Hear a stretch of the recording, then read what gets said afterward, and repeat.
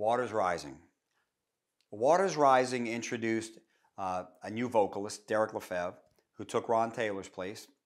You know, Ron was the band 16 years, and he decided that he and Darren DeLatte, bass player, wanted to do their own musical thing. So we parted friends, and everything went well, and we went out to try to perform the daunting task of finding a replacement.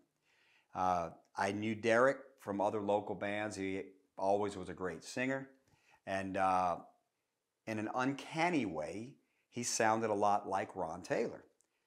Derek has the ability to, he very good at sounding like other singers, but his actual natural voice was right in the same range and tonality of Ron Taylor. So we talked, he decided he wanted to do the gig, and we went into production for Waters Rising.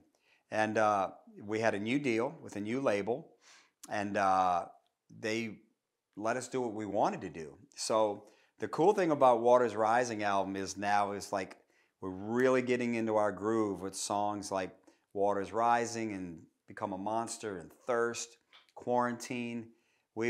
It's like I felt like there's nobody telling me how to write, and this is like really evolving into something that very proud of, the direction.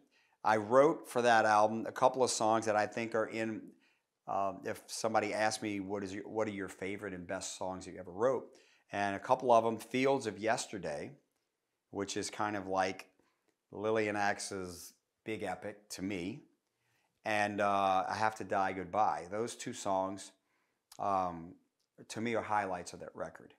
But it was great because it introduced Derek. We played a lot. We did a long tour of the U.S., had some great times. It was, on a bus going from coast to coast, all the way from New York to California and back.